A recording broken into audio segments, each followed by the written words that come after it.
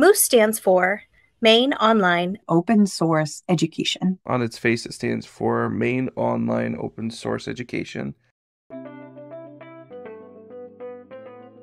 MOOS means, it means a lot. MOOS means, and this one's kind of a hard one to answer because it's easy to look at it from a couple of different lenses. To me, MOOS means growth through creativity. Teachers get a chance to grow professionally by getting creative, designing modules with other teachers around the state. Quality materials to use in the classroom, or quality materials that they can change and use. Students get a chance to grow by creatively interacting with their communities through project-based, place-based learning. But for me, MOOS means collaboration, innovation, risk-taking, creative messiness. And for a lot of the teachers I work with, it provides them professional development. Trying new things and growth. And without any of those pieces, it's really hard to have something new and to try new things. How to create project-based learning, how to create lessons with universal design or place-based design, creating more learning through experience. My name is Stephanie Connors, and I'm a team leader with the Learn with MOOS project. My name is Andrew Doak, and I am a MOOS team leader. My name is Kristen Shaw, and I am a team leader at MOOS. I have worked with MOOS in this capacity. This is my second year, and I've worked on the cybersecurity projects, and right now I'm working on the United Nations Sustainable Development Goals with a focus on poverty. With MOOS, I have worked on the Learn with MOOS project since the very beginning in June of 2020, and I've been here ever since. And this year, I am currently the team leader for the iteration and improvement team. With MOOS, I have worked on the career readiness and data science learning progressions as either an instructional designer, a module coach, or a team leader.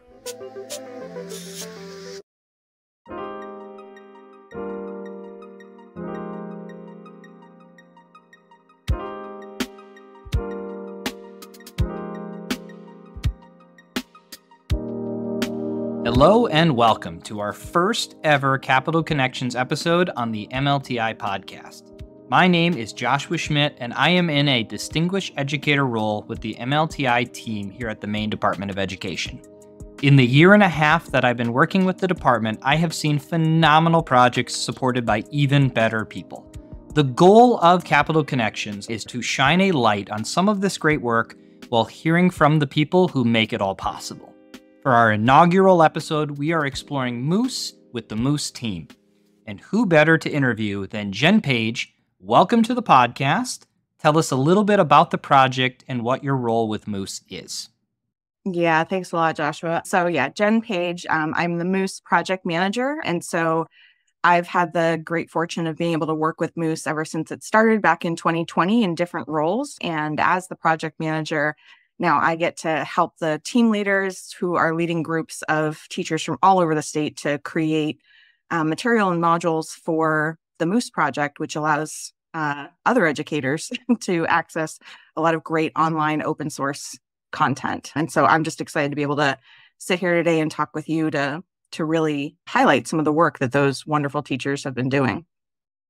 So pulling back the curtain a little bit, you and I first met as part of my master's practicum project focusing on learning loss recovery.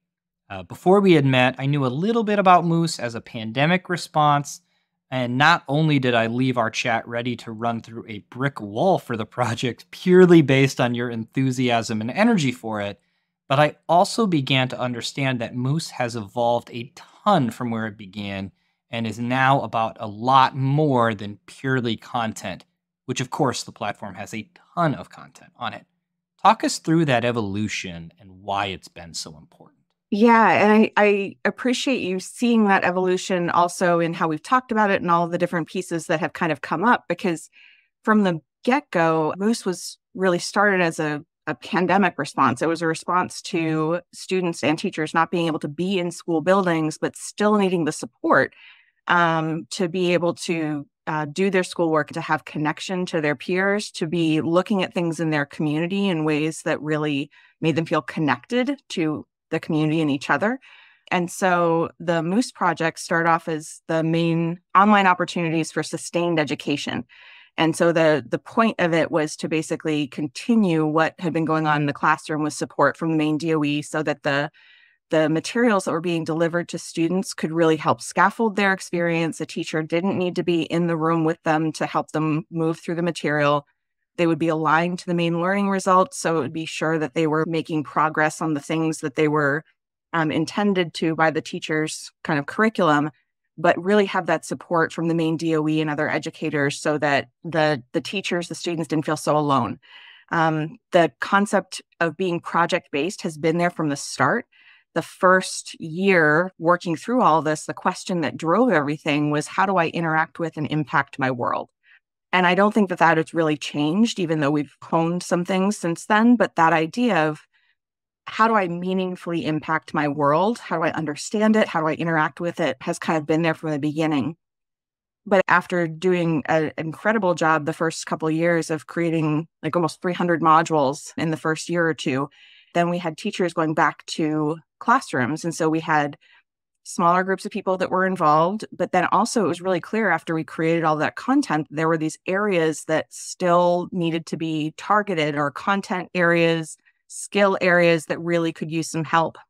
A big evolution in the Moose project was to bring on team leaders that were designated to work on specific areas of content that had been identified as areas of need. And I was lucky enough to come in at that time. I got to work on the climate education modules, and we had other people doing career readiness and the history of genocide and the Holocaust. And it's always been about how do we help teachers and how do we evolve with what the teachers' changing needs are. So I think even coming to it now, we're working on educator materials. Every round that we do, there's been these significant changes and investments in how we do our work. And that idea of iteration and improvement has just been at the heart of Moose the entire way along, that we aren't static. We're constantly adapting to people's needs. And yet we're also honing what we're doing pretty much constantly to try and make it a predictable, useful place for educators and students to be. As a classroom teacher, my first experience with Moose was free, high-quality content. During pandemic teaching, it was a lifeline to finding good resources quickly, which we all needed at that time.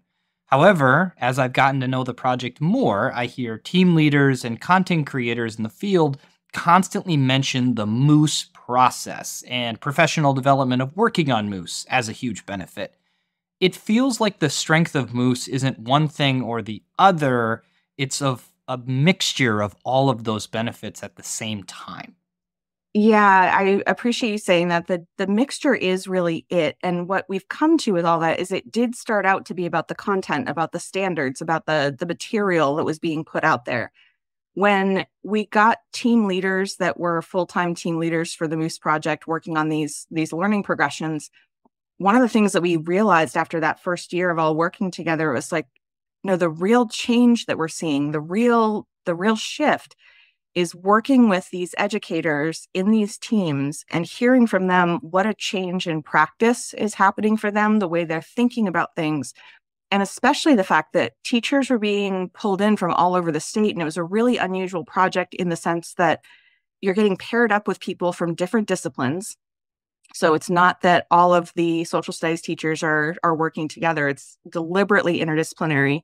You're getting paired up with groups of people that are pre-K through 12. So you're hearing perspectives from different grade ranges. And of course, it's from all over the state. So we didn't have teachers that were in the same building, largely working together in the same groups. So it was a very diverse and rich educator network across the state, and still is. And that's what we hear from the educators is that, the professional development and the professional support that comes from helping to create material for the Moose project has been so critical to them. And so that was kind of a shift that we made the second year in terms of how do we articulate what Moose is, because Moose really, it's the content, it's the modules that are being created, it's the professional development for the educators and the shifting the field, and it's the physical platform itself. But in terms of what Moose is creating, I think it really does have an exponential impact both in the educators and what they bring back to their classroom from what they learn from each other and from working on the Moose modules, and the fact that these modules are being created and then can be distributed throughout the state for anybody to work on, and even throughout the country and internationally, we've had people working on them. So it's not just one or the other, it cycles.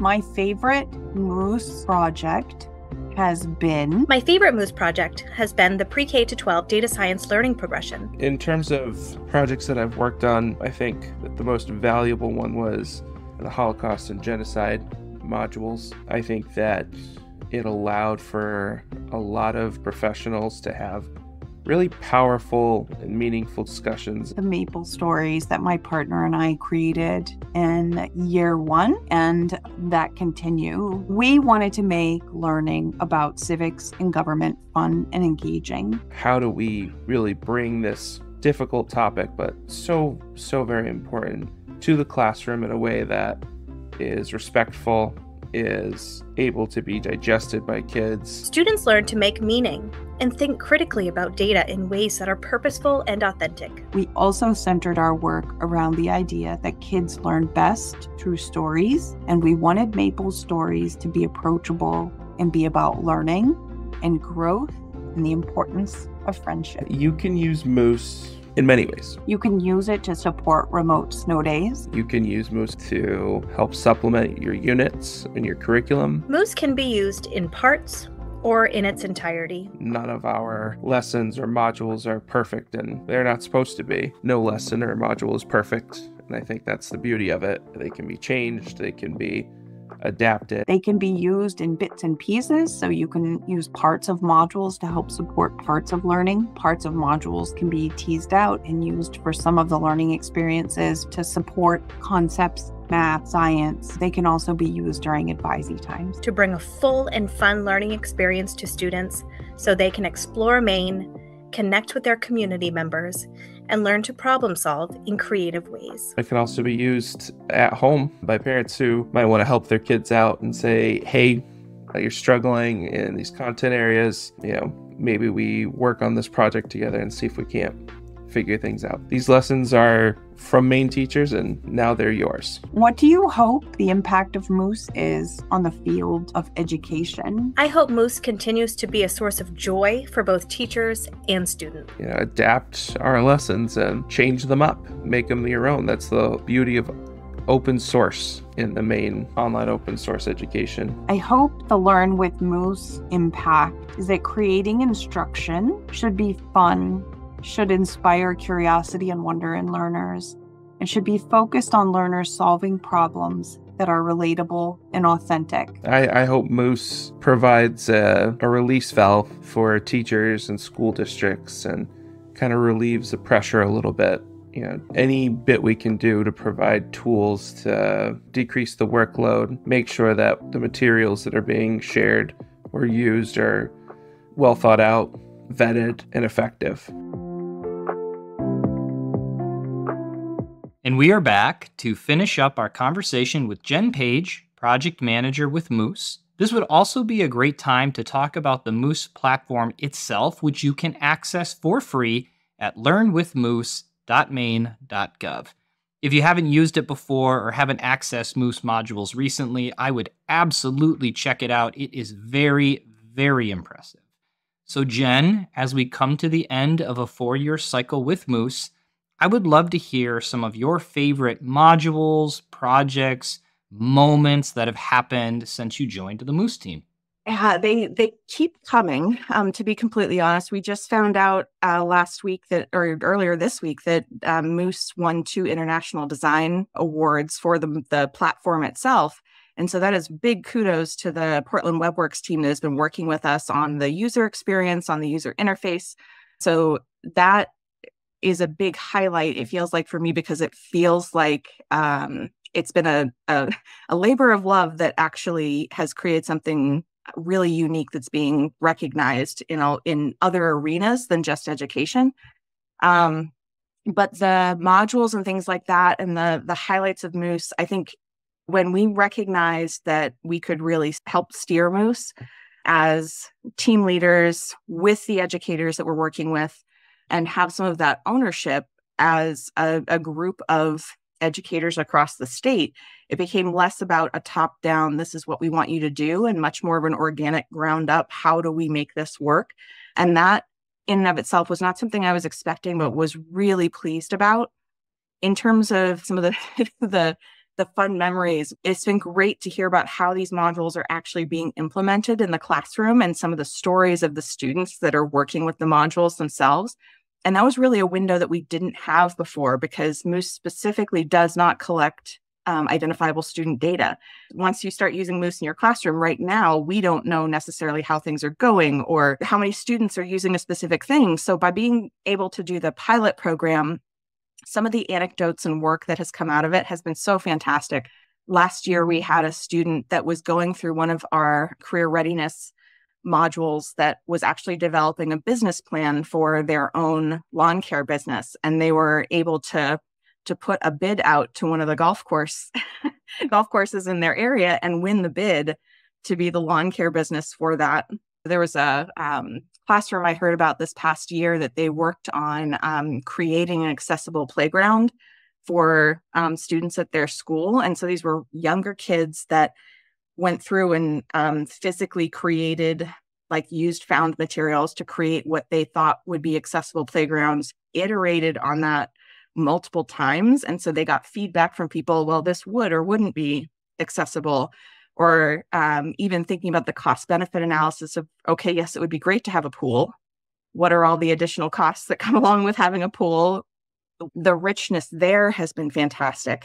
And then personally, I also think that the shift that we've made to make sure that we are creating modules that really address equity and inclusion in a lot of different ways, not just in all of the modules and the little bits, but also we've been really fortunate to be working with members of various communities on the Wabanaki Studies modules, as well as the African Diaspora of Maine modules. And both of those are really looking from a place-based perspective of how do we take these lived experiences, bring them into the classroom, help teachers make sure that they have the resources and feel resourced to teach these types of topics, and then also be creating those modules in conjunction with those community members. So I think that work also has been a real highlight of the Moose project. I feel like so many of the benefits of Moose are woven together. That authentic collaboration between educators extends to the content itself. As you said, it's deliberately interdisciplinary, which is so helpful as a classroom teacher because all of those pieces connect in such a natural and organic way. I want to end today by looking forward a little bit. As you've said, Moose has grown organically in its lifespan. So what do you want the legacy of Moose to be if we're thinking 3, 5, maybe even 10 years down the road? Yeah, one of the reasons I mentioned before that we were talking about Moose as standing for online sustained education, and now we are the main online open source education. So the open source aspect of it and really looking at how do we create content materials that are available for teachers ad infinitum and yet are also being updated and continually connected to whatever the evolving needs are of the state. That's really where I have so much hope for what Moose can continue to be. And one of the other pieces that needs to be codified a little bit more is the Moose method, like that idea of how have we worked with other educators and really elevated them in their practice, given them that platform to be able to, really put something out there that's meaningful for them, that demonstrates the type of learning that they're really proud of, and that it's done collaboratively in a really interdisciplinary, interconnected way. And that space that we've held for educators, we hear time and time again that it feels so different than a lot of the other work that they've been involved in. And so I think that there's some legacy of the Moose project that is like, how do you do this collaborative, interdisciplinary, innovative work that relies on these cycles of like rapid iteration and, okay, yes, we did it that way this last time, but we're gonna shift and take what we've learned and adapt and design our way forward. What I really hope lives on from this is the idea that as educators, we're always learning. Part of the legacy that we've created this way of working, this way of learning, this safe place for teachers to try and to fail and to fail forward, to recognize that we can have firm goals that we are all aligning behind and yet have really flexible means of how we get there. And to have that felt experience of like what that feels like when you are supported to be a professional that is honored for their learning, that is honored for what they are individually able to contribute, just as much as we try and elevate that for our students and try and promote their individualization through all of these. I think the teachers being able to bring that forward, to feel what that feels like, and to bring that back into their classrooms and their schools is one of probably the undersung but really important pieces of what I hope lives on from Moose, and what I also hope continues to be developed throughout the DOE and the state in general. If people were hoping to learn a little bit more about Moose or explore the Moose resources on the website, what would be the best way for them to get in contact with you or the team? So I think the best way that will stay current in terms of getting a hold of somebody, like right now, you could reach out to myself at jennifer.page@maine.gov. But if you go to learnwithmoose.maine.gov, which will be in the show notes, you can get to the platform and there will always be a contact and about page there. And so you'll be able to get the most recent person to reach out to, just in case anything ever does shift. But then also there, you'll have links back to the DOE site that will allow you to learn more about the project, ways in the future that you might be able to get involved, and any other resources that come out of the project as we codify the Moose method. Jen, thank you so much for joining me. And I wanted to extend a huge shout out to the other members of the Moose team who helped me with this project, especially Stephanie Connors, Andrew Doak, and Kristen Shaw, who you heard throughout this episode. I also wanted to give a personal thank you to Tracy Williamson, our guru behind the scenes, who has been instrumental in helping this project move forward. And as Jen said, don't hesitate to reach out to her if you have questions about Moose modules or the Moose method, and definitely check out learnwithmoose.maine.gov.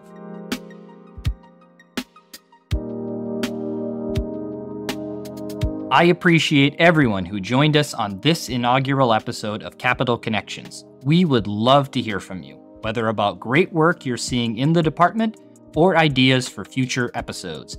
The easiest way to get in touch with the MLTI ambassadors or the Learning Through Technology team is by emailing us at doe-ltt@maine.gov.